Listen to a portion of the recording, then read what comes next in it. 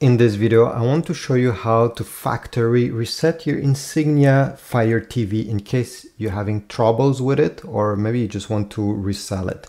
By doing a factory reset, everything will be deleted. So over here, press the home button on your remote control.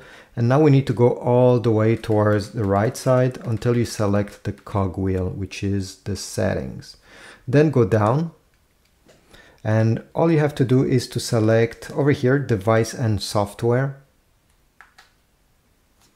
Go down and reset to factory defaults will be there. Simply press the enter button.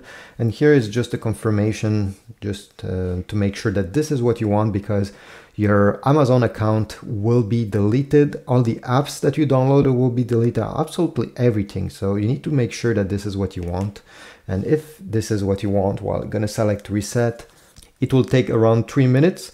And after that, you'll have the first initial settings menu appearing, asking you to select the language and resetting the TV once again. So this is about it, a very easy way to do it. Leave a like if my tutorial was helpful. This is a great way to support my channel.